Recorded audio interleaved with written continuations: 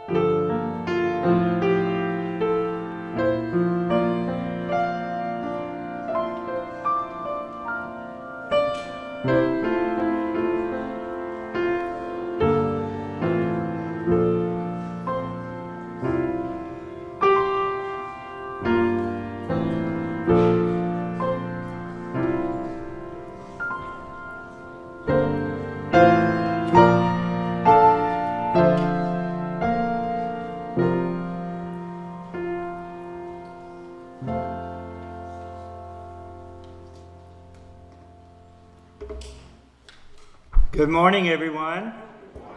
Did all of you have a great celebration yesterday?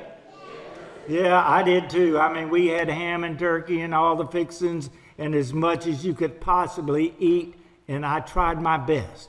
And it was such a great day to be with family, and it is such a great day to be here with you this day after Christmas. And we are delighted that this many has shown up on the Sunday after Christmas. I would like to make a couple of announcements. If you have given up poinsettia, or even if you haven't, if there's any left over, we will invite you following the service to come and to pick up your poinsettia and take them home. Also, our office will be open this Friday until 2 o'clock to receive your gifts, your offerings, and your tithes for 2021, or have it postmarked by the 31st if you mail it in, so that we will have that. We have a little way to go, but you know, I think we're going to be very, very close of making our budget this year. Isn't that good news? Good news. So let's turn and welcome each other. Welcome to First Church.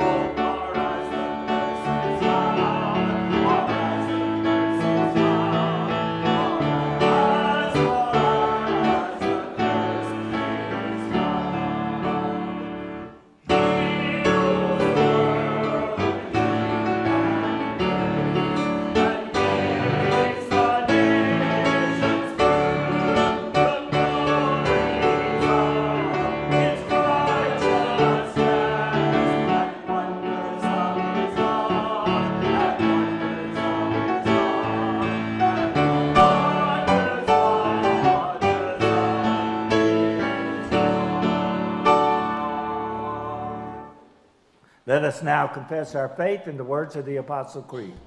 I believe in God the Father Almighty, maker of heaven and earth, and in Jesus Christ, his only Son, our Lord, who was conceived by the Holy Spirit, born of the Virgin Mary, suffered under Pontius Pilate, was crucified, dead, and buried. The third day he rose from the dead. He ascended into heaven, and sitteth at the right hand of God the Father Almighty. From thence he shall come to judge the quick and the dead.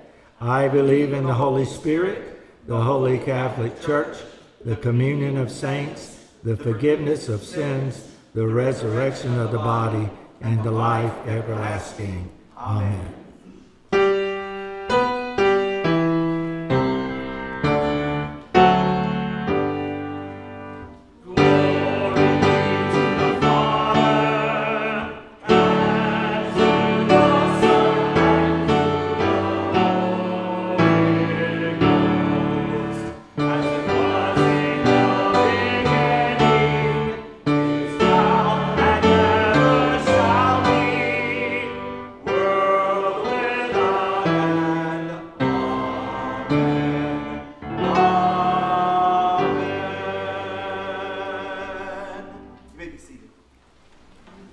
Friday night we had a wonderful Christmas Eve service at 12 noon at 5 o'clock. And at 5 o'clock we did something we've never done before.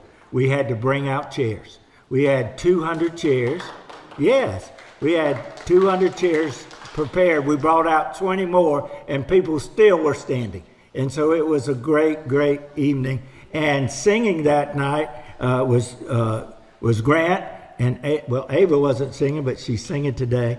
And they are coming from our contemporary service, and listen closely to them today.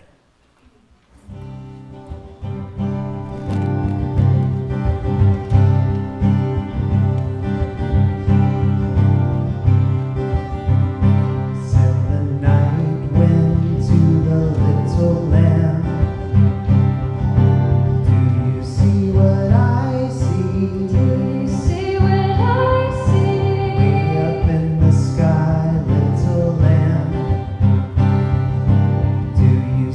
what I see? Do you see what I see? A star, dancing in the night with a tail as big as a kite. With a tail as big as a kite. Send the little lamb to the shepherd boy. What I hear, ringing through the sky, shepherd boy. Do you hear what I hear? A song, high above the trees, with a voice as big as the sea, with a voice as big as the sea.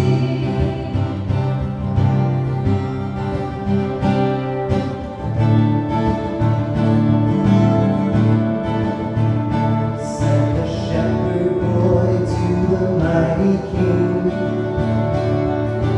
Do you know what I know? In your palace warm, mighty king. Do you know what I know? A child shivers in the cold. Let us bring him silver and gold. Let us bring him silver and gold.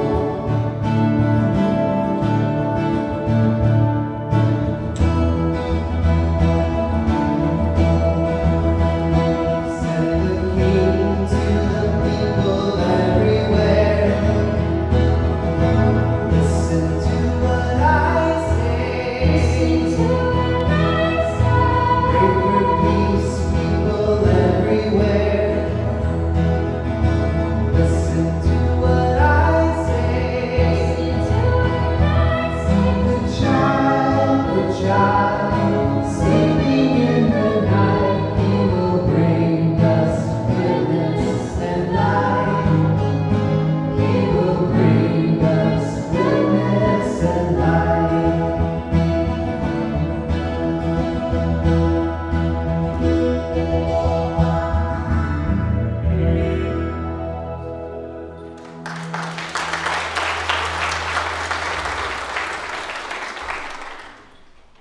The Lord be with you. Let us pray. Our dear Heavenly Father, we're so grateful to come and worship you this day after Christmas.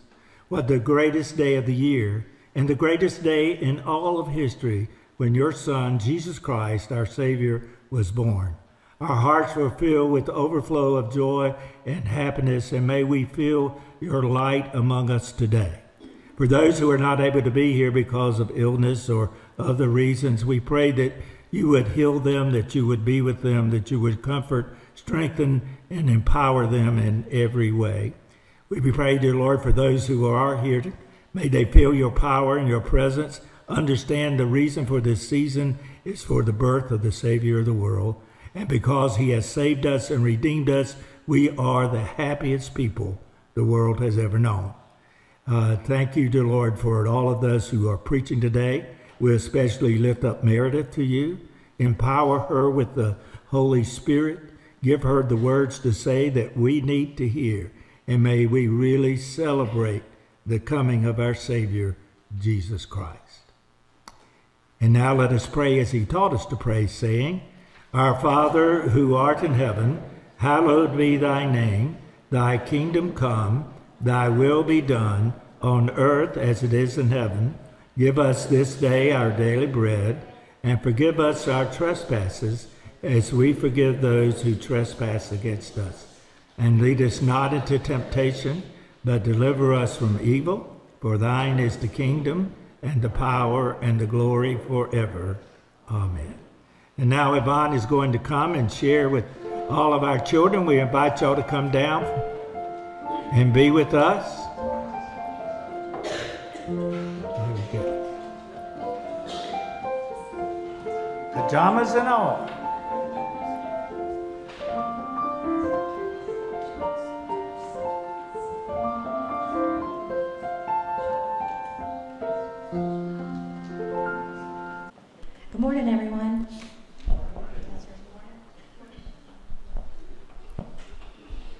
Good morning.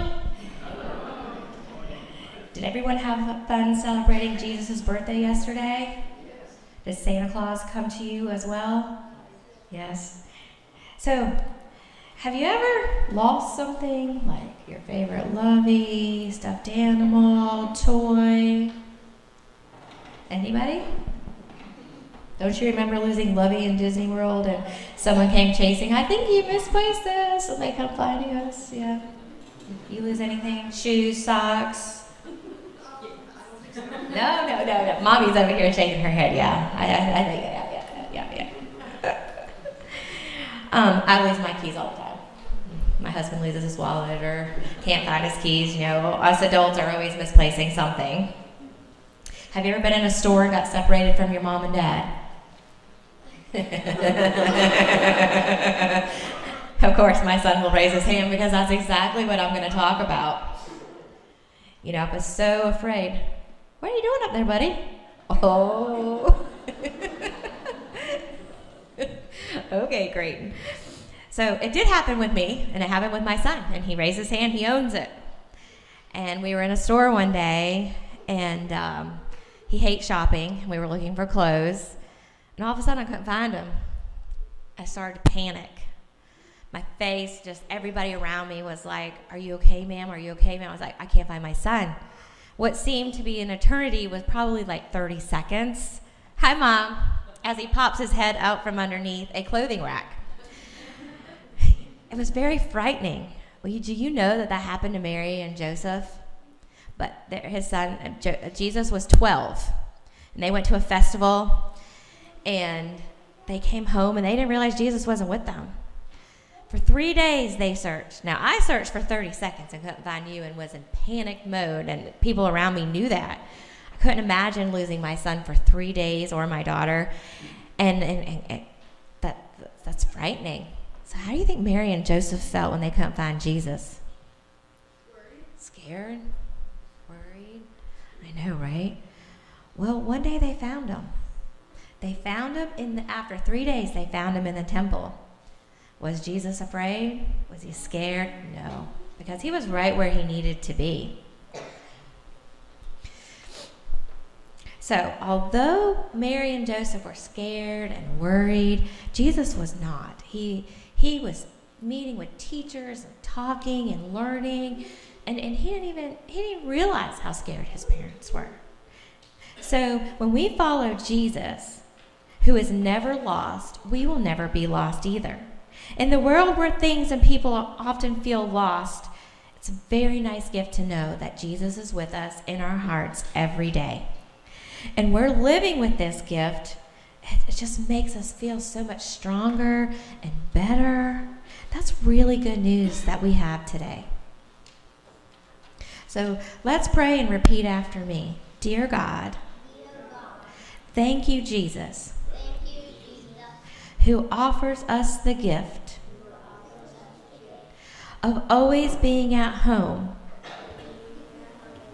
in and with you. Amen.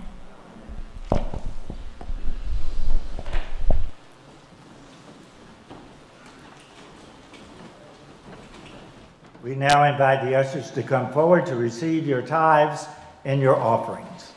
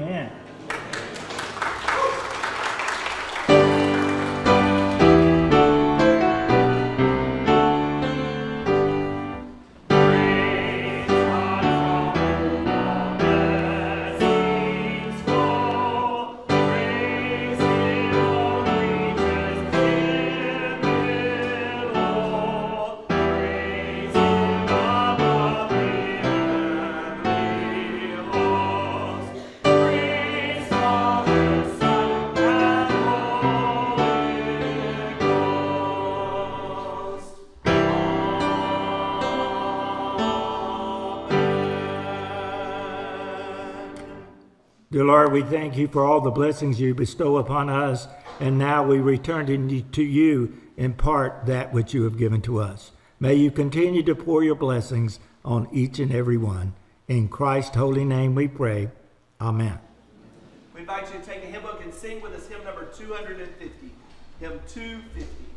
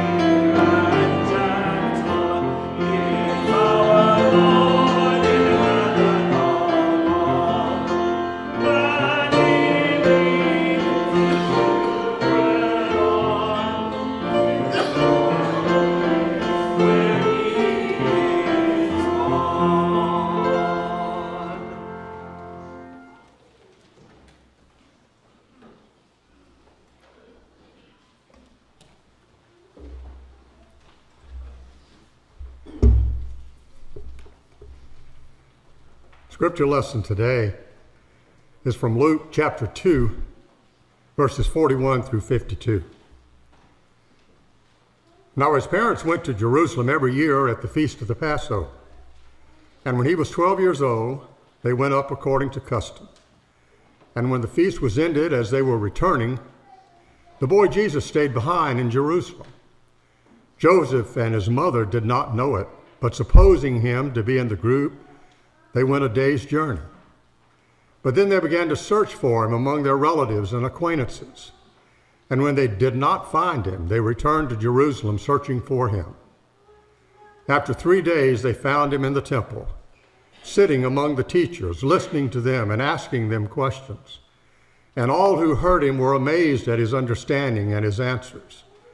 And when his parents saw him, they were astonished. And his mother said to him, "Son, why have you treated us so? Behold, your father and I have been searching for you in great distress." And he said to them, "Why were you looking for me? Did you not know that I must be in my Father's house?" And they did not understand the saying that he spoke to them. And when he went down with them and came to Nazareth, and was submissive to them, and his mother treasured up all these things in her heart, and Jesus increased in wisdom and in stature and in favor with God and man. Word of God for you, the people of God. Thanks be to God. Maybe see.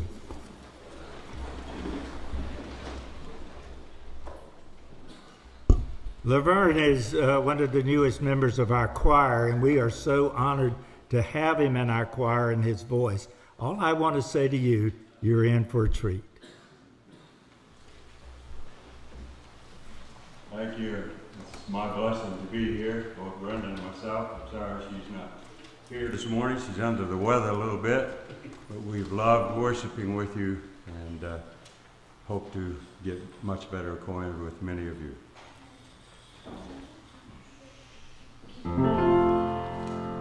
In the beginning was the Word, and the Word was with God, and the Word was God, and the Word was God, and the Word became flesh and dwelt among us, and we beheld his glory, full of grace and truth, full of grace and truth.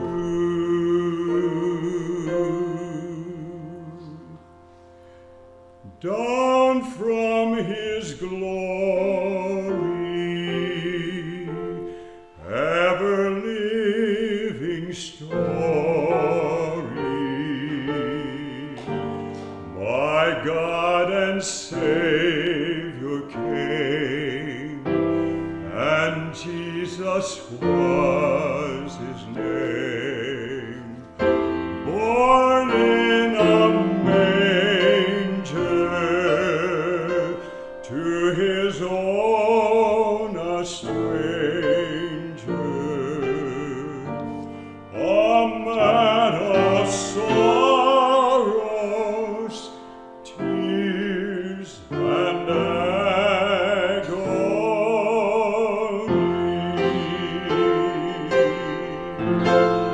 Oh, how I love him, how I adore him, my breath, my sunshine, my all in all, the great Creator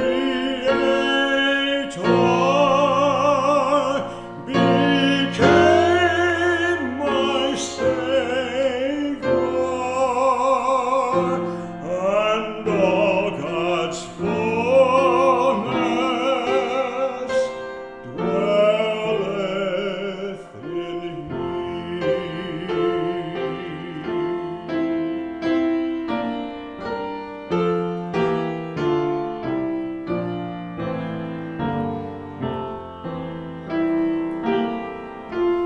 Babe in a manger,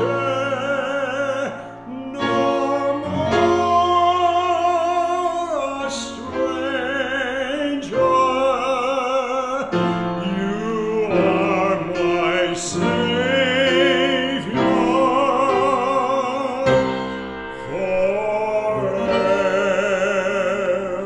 forevermore.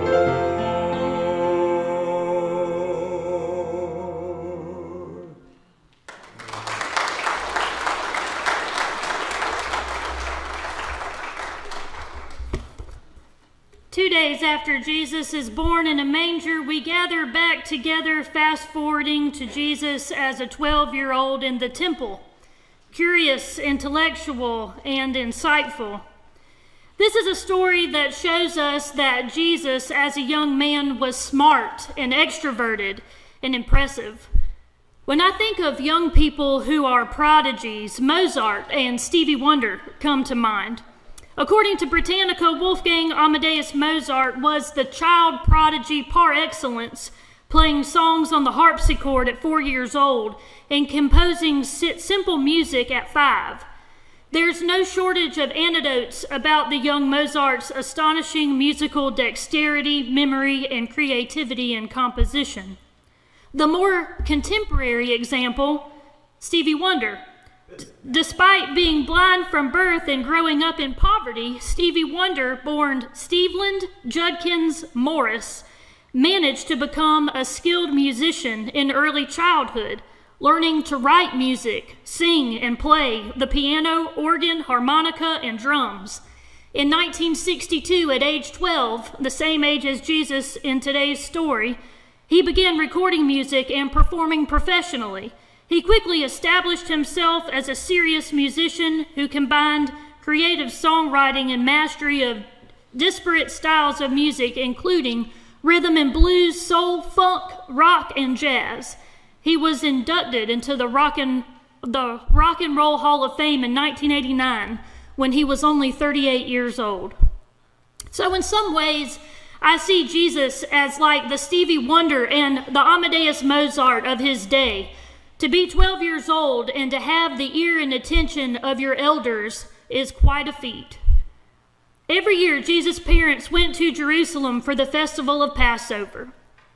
Now, the festival of Passover is a commemoration of the story from the book of Exodus, where God frees the Israelites from slavery in Egypt. According to Google, this trip between Jerusalem and Nazareth is 64 miles. And if we're wondering how Mary and Joseph didn't realize that Jesus was missing, I would imagine that they were traveling by foot in a caravan, and it took time to realize that he had fallen behind somewhere along the way. And the reason for going to the festival of the Passover is to celebrate the Passover, which is where the Spirit passed over all the houses of the Egyptians in the 10th plague and killed many of the firstborn. But the Jewish houses who had the blood of the Lamb over the door were passed over. And second, it was, what I read into it, it was for Jesus' coming of age within the Jewish community.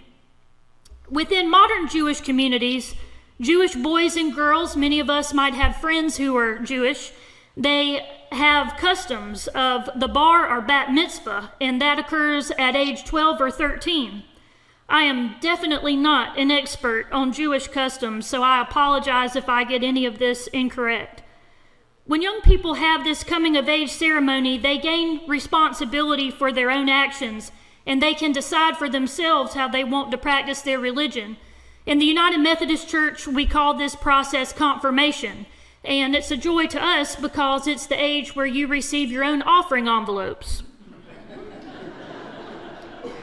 I would gather that this festival of the Passover, Jesus was taking it upon himself to begin engaging in Judaism in his own way. He wasted no time. In today's Jewish community, bar mitzvahs are where you reach the age to become a full-fledged member of the community with the responsibilities that come with it. A great example in our church community is Preston Bowers. He went through confirmation last year, and he has taken it upon himself to be a very responsible young man. You saw him usher this morning, so he's a wonderful example. Moral responsibilities for the Jewish community include eligibility to be called to read from the Torah, the right to possess property and get married, the duty to follow the 613 laws of the Torah and keep the halakha, and the capacity to testify as a witness in a Beth Din, a rabbinical court case. Scripture says, after 3 days they found him in the temple courts, sitting among the teachers, listening to them and asking them questions. Everyone who heard him was amazed at his understanding and his answers. When his parents saw them, they were astonished. His mother said to him, "Son, why have you treated us like this? Your father and I have been anxiously searching for you." "Why were you searching for me?" Jesus asks. "Didn't you know I had to be in my Father's house?"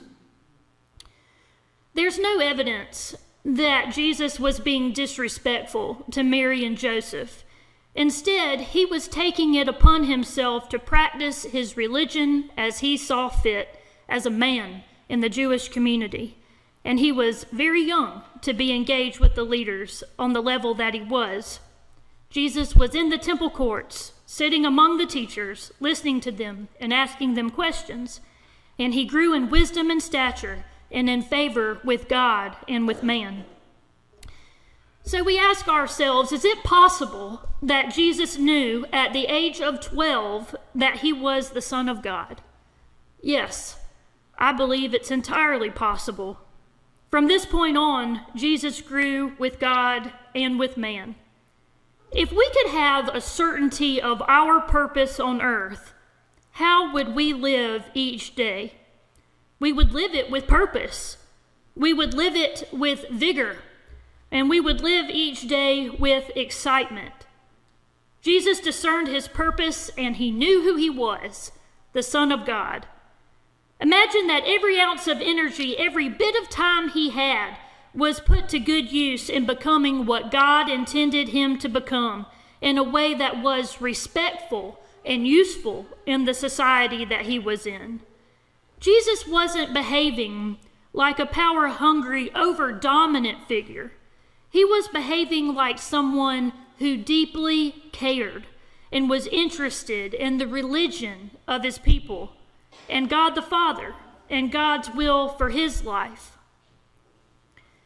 Have you ever seen or heard of someone who was driven, absolutely driven, to become something? What did their actions, their words, their use of their time, what did it look like?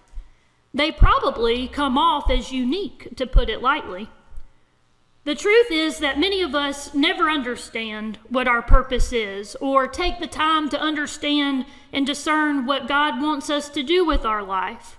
With all of the self-help books and the websites and the memes available to us, the best thing that I can tell you is that self-understanding and talking with God regularly is the best way to discern your purpose. We know from the Gospels that Jesus spent time alone with God, and if we do, we stand a much better chance of understanding our purpose as well. For Christmas, my Aunt Susan gave me a book by Kathy Lee Gifford titled, "It's Never Too Late." It's never too late. On page 197, Kathy Lee discusses a pulse and a purpose. She writes, "If I wake up every morning and I still have a pulse, that means I still have a purpose too." Kathy Lee wrote this song, "If I have a pulse, I have a chance to change someone else's circumstance. If I have a pulse, I have a privilege to save someone who's on the edge. If my heart is still beating when I awake, I can change someone else's world for heaven's sake. If I have a pulse, I have an opportunity to lead that soul into eternity. If I have a pulse, if I have a pulse." Walter Russell Bowie says of Jesus, "The boy of 12 did not go to Jerusalem with overbearing confidence to lay down the law, or as The Rock says, to put the smack down. He went with eagerness of an open mind and with simplicity of spirit." Jesus wasn't the type of young man to manipulate others and magnify himself in a situation. He was the type with a clear motive, transparent, and a clear sense of purpose that came from discernment with God the Father. So I don't know if you have been considering your New Year's resolutions. Most years I do try to make resolutions, and we all know how that turns out. Sometimes we succeed and sometimes we don't. But this year, as we near 2022, I would like for you to consider how you can quietly discern your purpose for living this life that God has given you. What is your purpose where you are in your life? What are you going to do with this life? If we have a pulse, we have a purpose. I'd like to leave you with this poem by Mary Oliver titled "The Summer Day." Who made the world? Who made the swan and the black bear? Who made the grasshopper? This grasshopper, I mean. The one who has flung herself out of the grass. The one who is eating sugar out of my hand. Who is moving her jaws back and forth instead of up and down. Who is gazing around with her enormous and complicated eyes. Now she lifts her pale forearms and thoroughly washes her face. Now she snaps her wings open and floats away. I don't know exactly what a prayer is. I do know how to pay attention, how to fall down into the grass, how to kneel in the grass, how to be idle and blessed, how to stroll through the fields, which is what I've been doing all day. Tell me, what else should I have done? Doesn't everything die at last and too soon? Tell me, what is it you plan to do with your one wild and precious life? Let us pray. Dear Lord, thank you for this story of the boy Jesus in the temple. Help us to be able to see beyond the surface details into a man who knew himself so intimately and discerned his purpose that God had for him. Help us to do the same. In Jesus' name we pray. Amen. Let's stand together and sing First Noel, hymn 245.